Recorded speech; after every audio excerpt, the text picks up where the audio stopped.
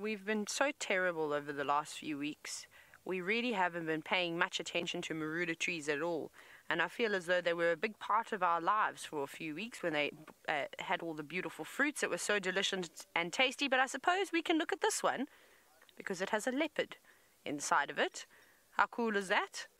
And I'm sure that this leopard needs absolutely no introduction. He is a big boy. He's sitting in the tree. Perhaps it was the same leopard that left the tracks behind on one of the boundary roads. So from here, it does indeed look like quarantine.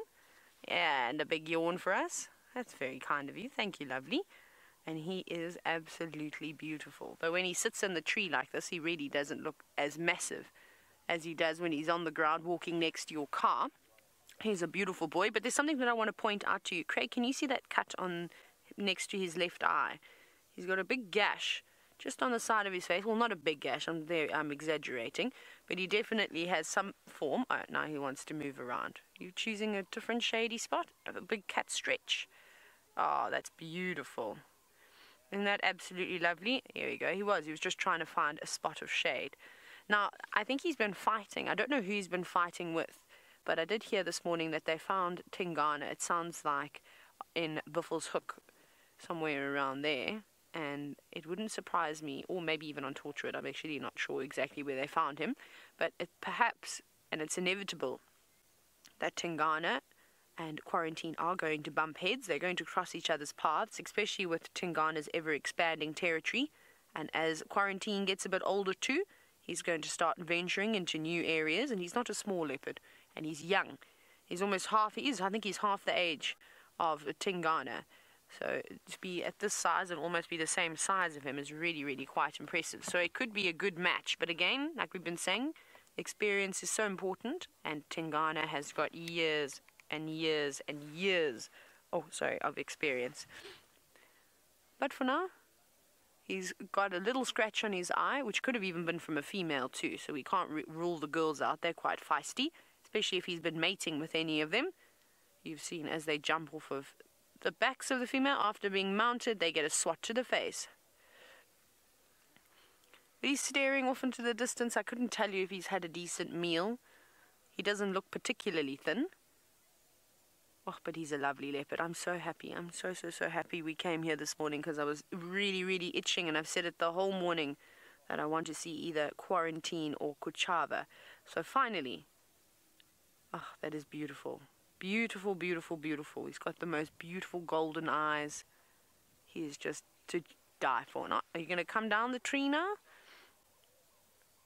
If he does, I hope he comes down the way that we can see him. Just rubbing his head. And even when he's up in the tree like that, they can also scent mark. Oh my goodness, here's the poser. Here he goes. Hop. Skip and a jump. Look at this. Very graceful. He's lovely. So maybe there's some hope for Hosana as he grows up. Hopefully, of course, Hosana will end up being as beautiful as this leopard. Now, I know all of you are very excited to see Quarantine.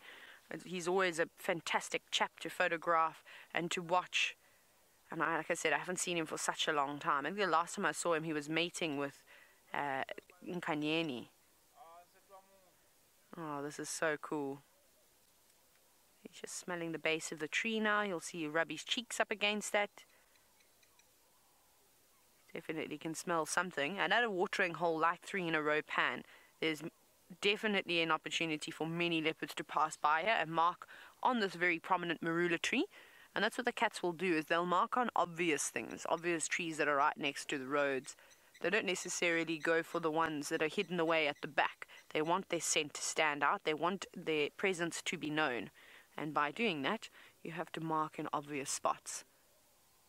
So I'm sure he can smell Kuchava. He probably smells Shivambalana. Even a lion will come and scent mark up against this. So there's lots of different scents. And he's actually just going to walk right past. What we're going to do is you're going to see him walk right past Andrew's car. Andrew's just in the vehicle next to us.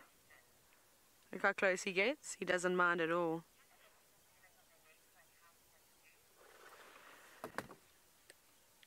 Sorry, Rebecca, can I have that again? I missed the last part. Now we got to reposition.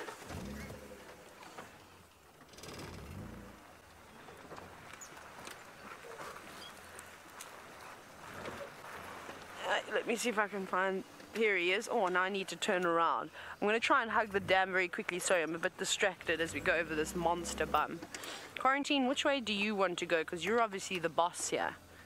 Oh no, now he's using the luxury facilities. Oh my goodness. Whee! Right, we're going to go across to Tristan.